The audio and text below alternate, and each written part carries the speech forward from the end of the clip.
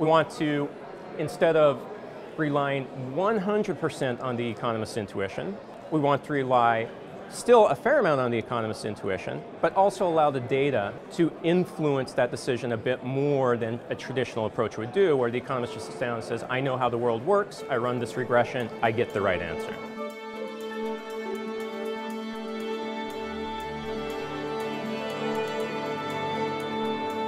Hello, I'm here at the University of Sussex for the Royal Economic Society Conference. I'm here with Chris Hansen, who is Professor of Econometrics and Statistics at the University of Chicago. And today we're going to be talking about econometrics. So what do you think econometrics is? So I think econometrics is easily defined just as statistics for economists. Largely, we're developing methods that could be applied in any field of statistics. A lot of what statisticians are doing could be used by economists. The perhaps biggest thing that economists might claim econometrics is doing that statistics does less of is thinking very much about causal and structural inference. My own feeling after having worked with statisticians for more than a decade is they're spending just as much time thinking about that as we are, at least these days. So I think really we should just say econometrics is statistics with a focus on economic data. You're more interested in the methods that econometricians and economists use. Could you tell me what you're most interested in right now? I personally do basically econometric theory, or statistical theory more generally. And right now, for the last few years actually, I've mostly been interested in the interaction of what you might say are machine learning methods or big data methods and the sorts of questions that economists might like to answer. Could you give an example of a specific, a data set and a policy question? So in terms of economics, the sort of introduction of these methods has been slow relative to a lot of other communities. And I think part of it is economists often think we don't have big data, or the questions we are interested in are causal, and machine learning methods are typically for prediction. I think that's wrong, but but I think that's a natural reason that economists may have been slow to adopt or think about some of these methods. So in terms of big data that economists might use, examples that we see more and more are used in, say, demand modeling, where you have access to scanner data.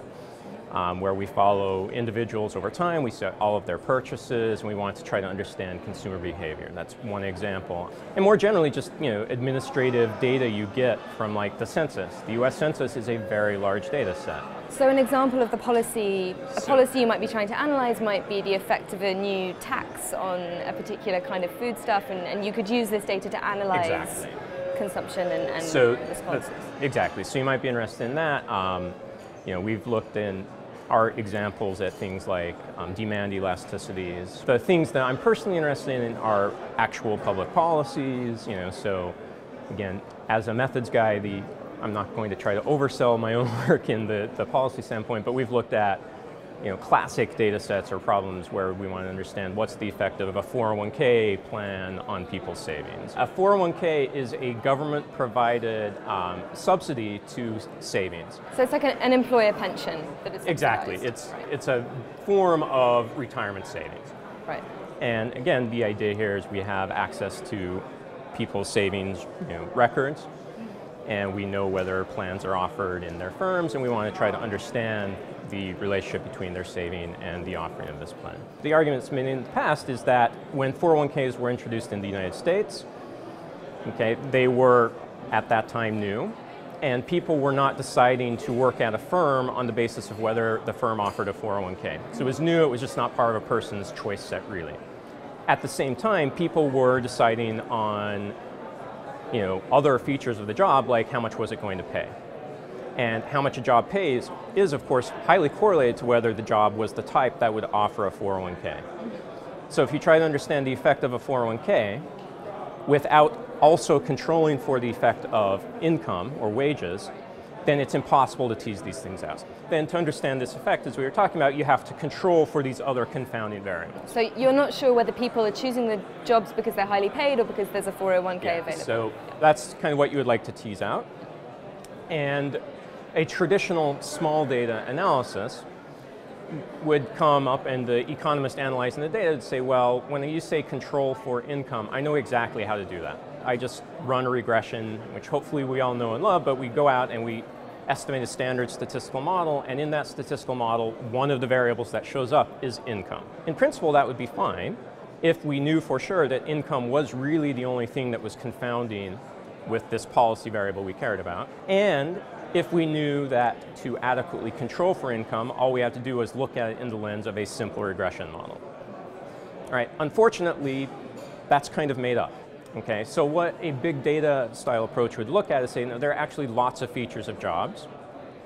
And what we mean by we need to control for income is not necessarily we run a linear regression, so we might need to do something more elaborate than that to adequately control for income. What big data is going to try to do, or the methods we're developing, which are machine learning style methods, is they're going to try to learn not only what variables you really do need to control for, so maybe it's not just income, maybe there are other things, and then you also want to learn how these variables actually interact and influence the outcome more generally than what you get out of just a traditional linear regression model, for example. So in big data, the data is so rich, there are so many things in the data that it gives you much more freedom to draw out lessons from the data. It gives you a lot of flexibility. It, in fact, gives you too much flexibility, which is where economists have always, and all traditional statisticians, they've always gotten rid of the too much flexibility by imposing a priori, I know the right thing to do.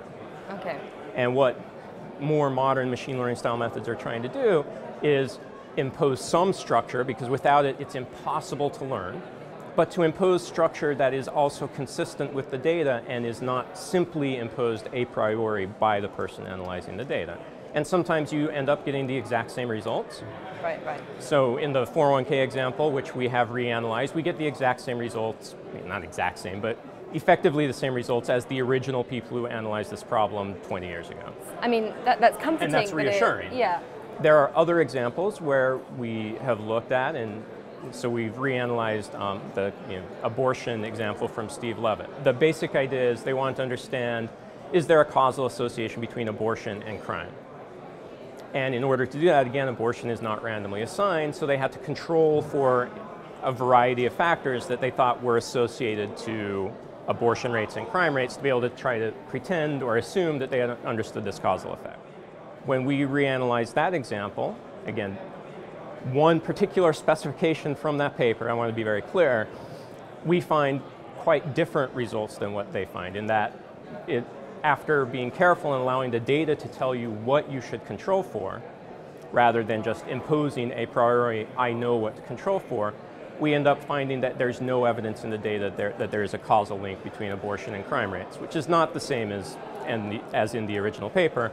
And so I want to caveat that. We've only looked at one of many, many pieces of evidence in that paper. But in that one particular example, you can see how directly imposing your beliefs without allowing the data to inform you with all this rich information that was available, what you should use, you might draw perhaps incorrect conclusions. Right. So the more flexible approach means that you're more likely to get the right policy. Exactly. So you are more flexible, you are in some sense more plausible in the conclusion you're drawing. Now the cost of being more flexible is more computation, and of course everything can go wrong. I don't want to oversell anything. And if you really, really did know the truth, you would be better off using the truth. And I guess my personal feelings are that we don't really know the truth, and we should let the data help us a little bit in trying to figure out what really is going on. But that's a belief statement, and I have no, again, there's nothing in the data that would for sure tell me I'm right. So if there's one thing that economists should take away from your research, what should that be?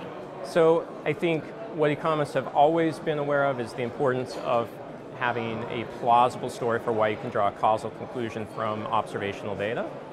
And the methods that we've been developing and are coming in from big data are allowing us to expand the set of plausibility, for lack of a better term, and make our conclusions more reliable and more believable without imposing so much directly just from our heads. Great, thank you very much. Thank you. It was a pleasure.